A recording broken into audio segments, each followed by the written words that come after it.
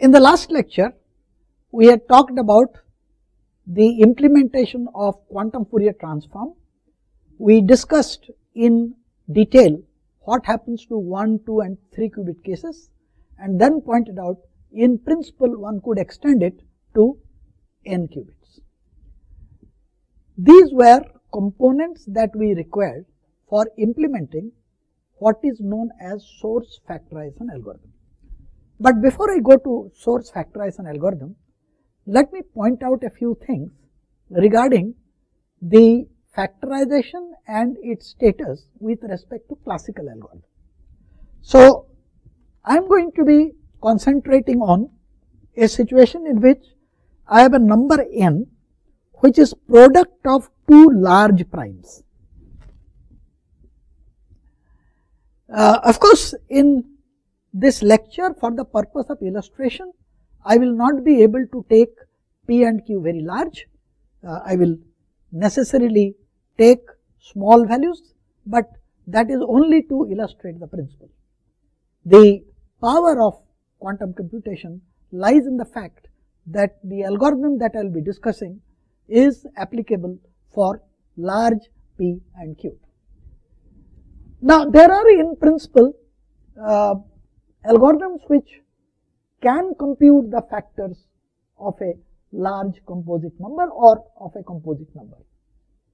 One of the algorithms is the Euclid algorithm. Basically, it takes about square root of n steps, and you can see why. Because if you are given a number of which there is a factor, that factor has to remain less than square root of n. One factor below square root of n and the other factor above square root of n is the simplest way of understanding it. There are many other algorithms. Euclid is not particularly suitable for large numbers.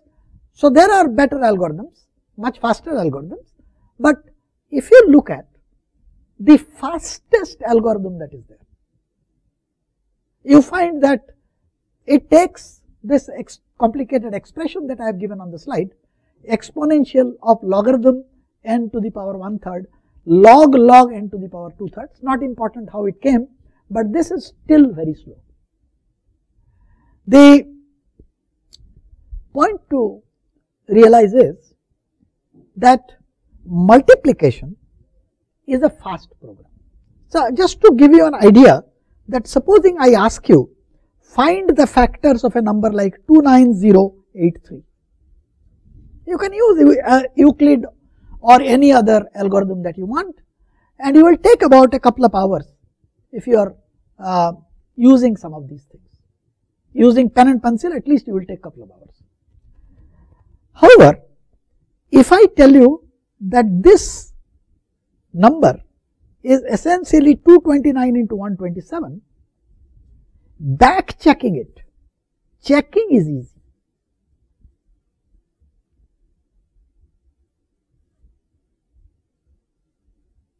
Factorization is hard.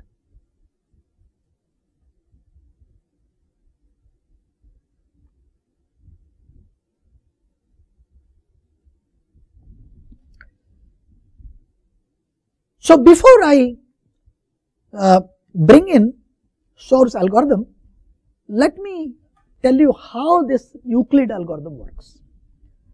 So, basically what we do in case of a Euclid algorithm is the following.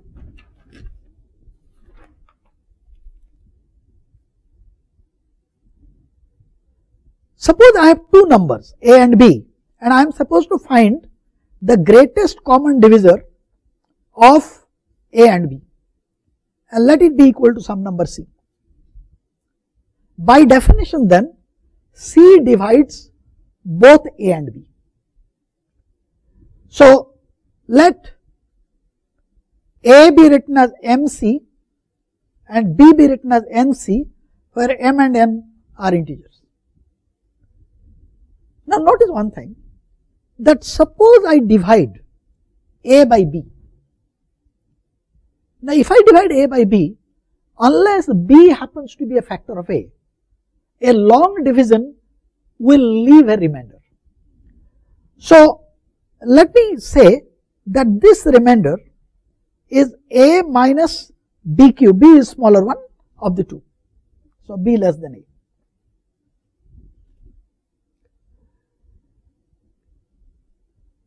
Now, one can easily show that C divides R.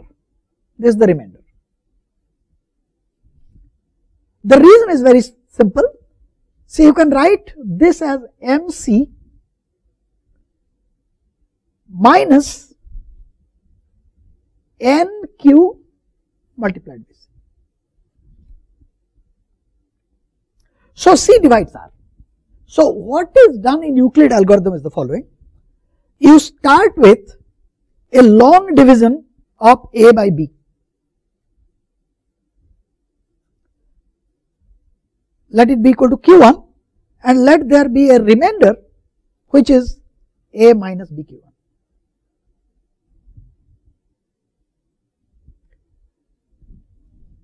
Let me just simply take the following. Supposing I have a number which let us say is 75 and let me say B equal to 24. So, what I have done actually is this of course will complete in essentially 1 or 2 steps. So, this is my Q, so that is 72 and I am left with 3 as the remainder. At that stage what I do is I divide B by your remainder of the first part. This was my remainder and this will have a remainder which is B minus Q2 R1. So, in other words what I do is this division is now carried as this remainder as the divisor and the previous divisor as the dividend. So, it is 3 8s are 24 and you carry on this task till situation of this type. This is R1 by R2 etc., etc. You go, you have an R3 there which I will not write down and finally you say Qn plus 1 equal to Rn minus 1 by Rn. And let us suppose this completes the division, that is there are no remainders left and so then my Rn becomes equal to C. And this is the way Euclid's algorithm works. It is a decent algorithm to work with reasonably small numbers, but is no good if you take up very, very large numbers. So, let us look at how do we handle the situation here. So, I gave you that 29803 as an example, which is what is listed in this thing. In order to use this algorithm, Shor suggested that you solve an equivalent problem,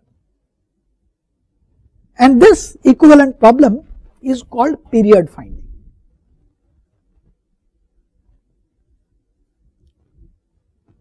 You might recollect that we had mentioned about finding periods and its connection with the Fourier transform. So, what we will do is this. The first step in Shor's algorithm is, given an n, choose a random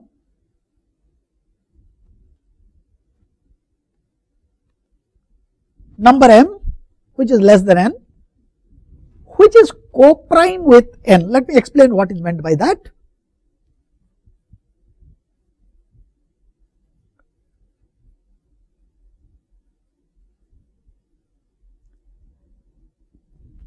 Two numbers are said to be co-primes if they have no common factor among themselves, and you are simply choosing a random number, and it is very easy using Euclid type of algorithm to find out whether the m that you have chosen is a factor of n or not.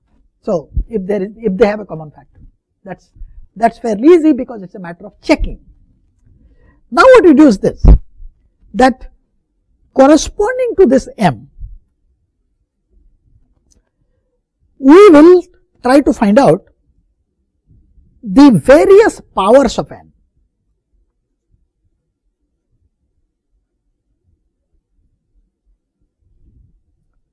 Let me define a function with reference to the slide.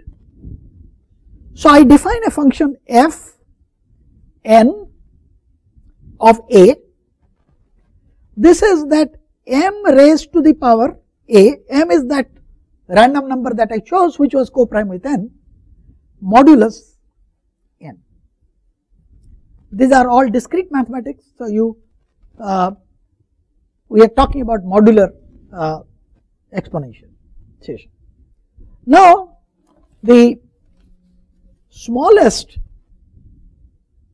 p, the smallest value of a, let us call it p, for which m to the power p is equal to 1 mod n. This is called period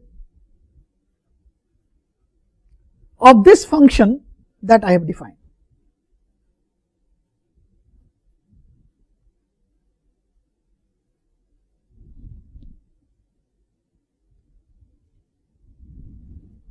I will just give you numerical example of how it works.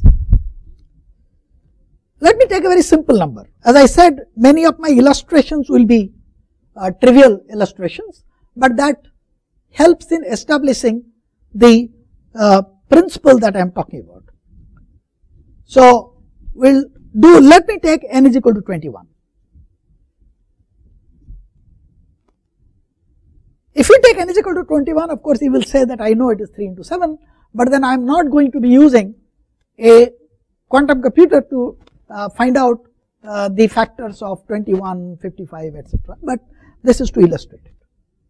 Now let me choose a random m as I said, but let me choose m is equal to 2. How do I go ahead and find the period? So I find various powers of 2. So I get 2 square which is equal to 4, 2 cube which is 8, 2 to the power 4 is 16, 2 to the power 5 is already exceeded 21, 32, but that is equal to 11 mod 21.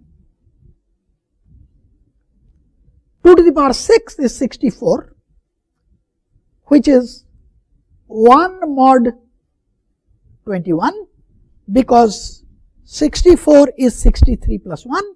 So therefore, this defines my period. So choosing m is equal to 2 for capital N is equal to 21, I find the period p to be equal to 6. Notice one thing, any of these numbers, for example, I have chosen 2, m could belong to any one of these sets.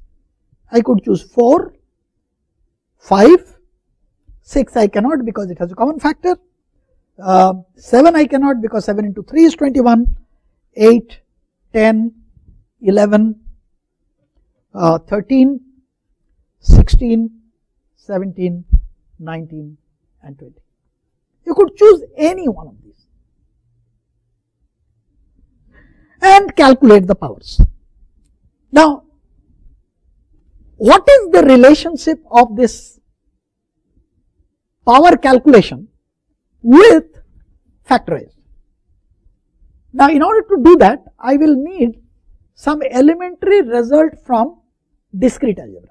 I will not be proving all of them, but the proofs are available in any standard textbook, but I will be sort of illustrating that. Now, consider a quadratic equation For instance, x square is equal to 1 mod n.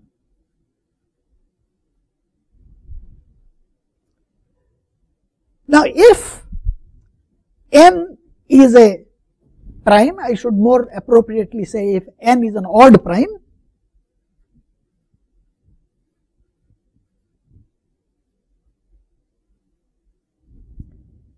then one can show that this equation has only trivial solutions, that is x is equal to plus or minus 1. On the other hand, if n happens to be a composite number,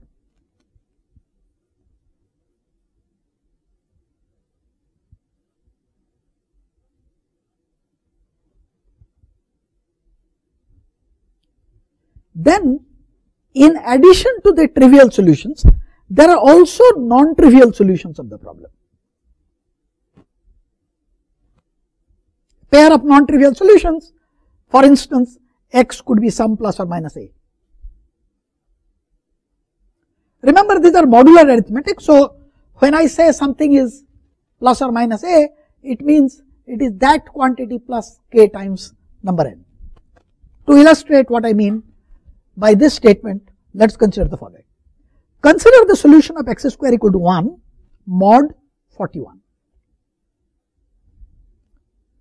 This equation only has trivial solution, and the reason is that 41 is a prime number, odd prime number. But on the other hand, consider 55, let n be equal to 55. Then I claim that because 55 is a composite number, the equation x square equal to 1 mod 55 has, in addition to the trivial solution, has a pair of non-trivial solutions.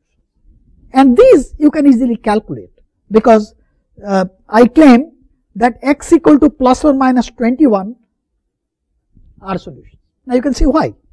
Because if x equal to plus or minus 21, x square is equal to 441. 21 square is that, which is equal to 1 mod 440.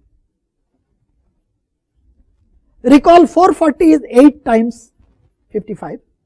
So therefore, this is also equal to 1 mod 55. What is the connection of this theorem with whatever we are doing? So we said we have chosen m to the power p equal to 1. So that tells me that if I choose x is equal to p by 2, sorry, x equal to m to the power p by 2, then this equation gets converted to an x square equal to 1 equation, mod n of course.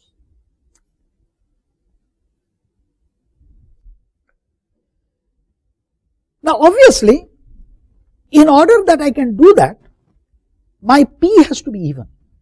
So one of the requirements of Shor's algorithm is p better be even. If p is odd, the algorithm fails.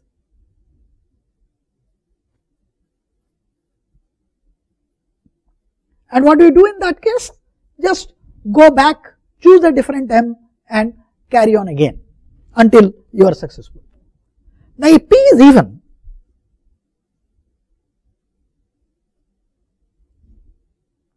I write this equation as m to the power p by 2 plus 1, I just factorize it. M to the power p by 2 plus 1 into m to the power p by 2 minus 1 is equal to 0 mod n.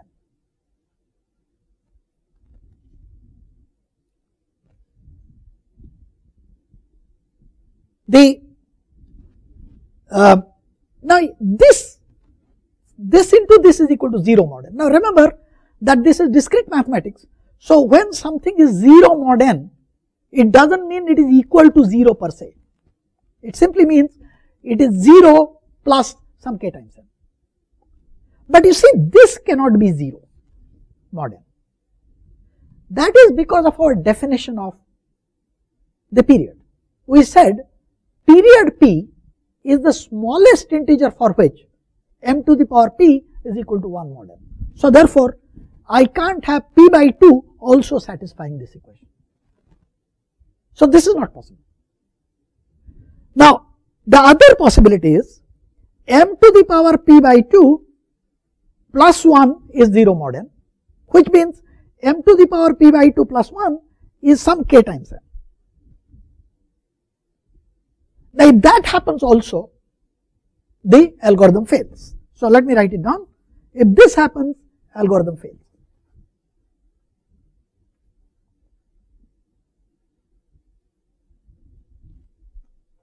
However, if m to the power p by 2 plus 1 is not equal to 0 mod n, then I can proceed with whatever we are doing, and it has been shown that the probability of these two things that are happening. What are the two things?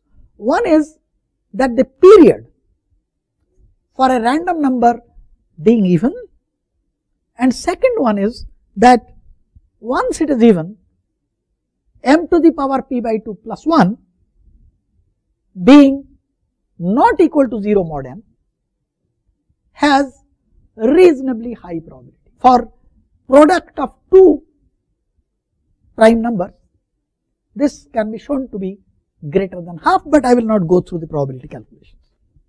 But suppose these two things are satisfied, then how can I satisfy this equation? The only way I can satisfy this equation is that this and this contain factors of n. So this is where the situation lies, that is, if this then will contain factors of n.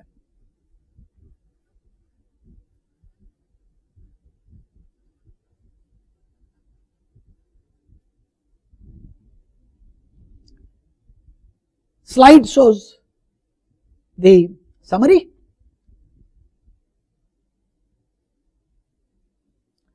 Now, it is this order finding part that needs to be done by a quantum computer.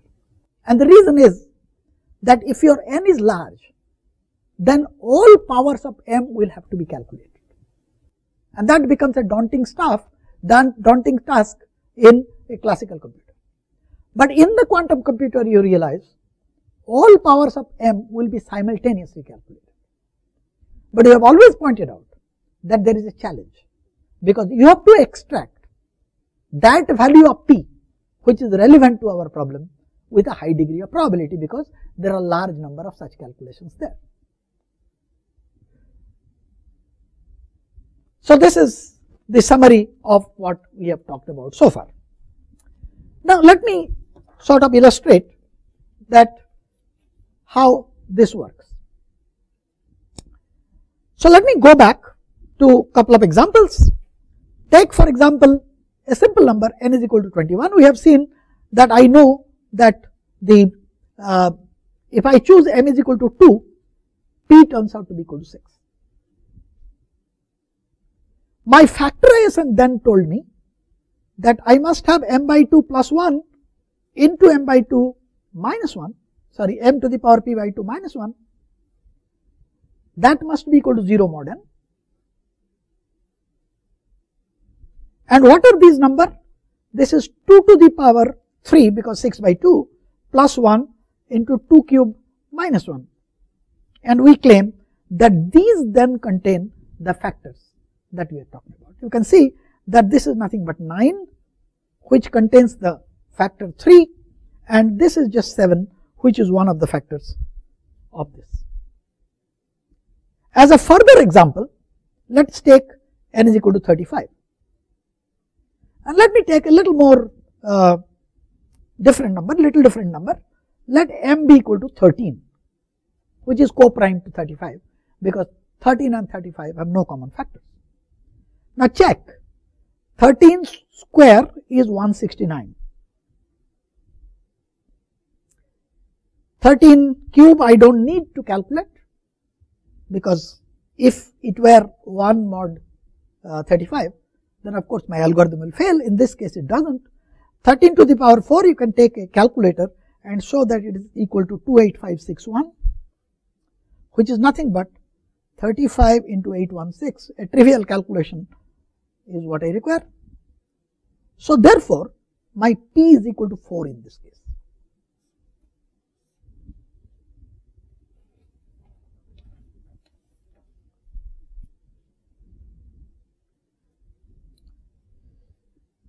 So what do I have? Since P is equal to 4, I get 13 square plus 1 into 13 square minus 1.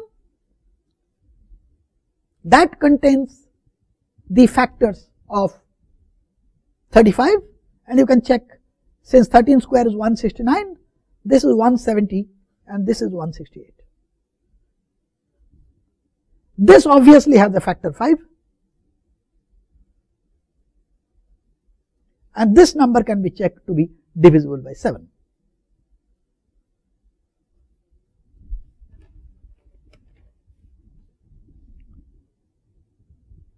Now, that explains how this is carried out. Now, what I have to do now is this, to get these into implementation.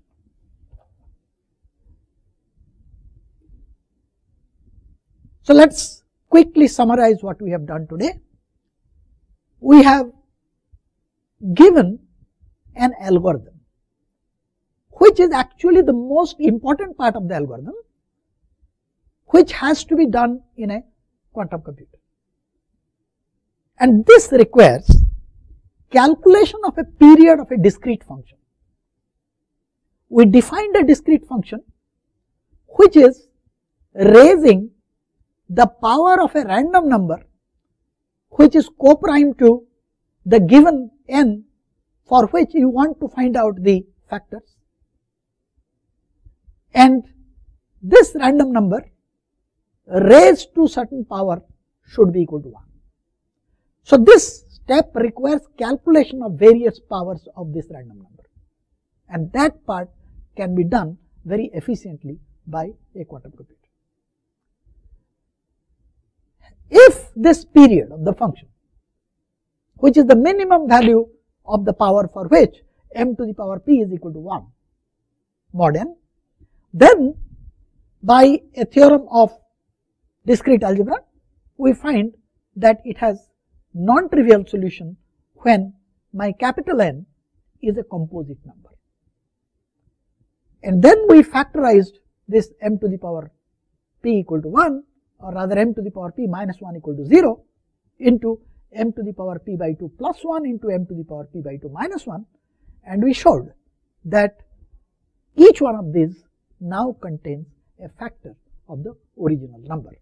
What we are going to do next is to find out, or is to discuss how does a quantum computer actually implement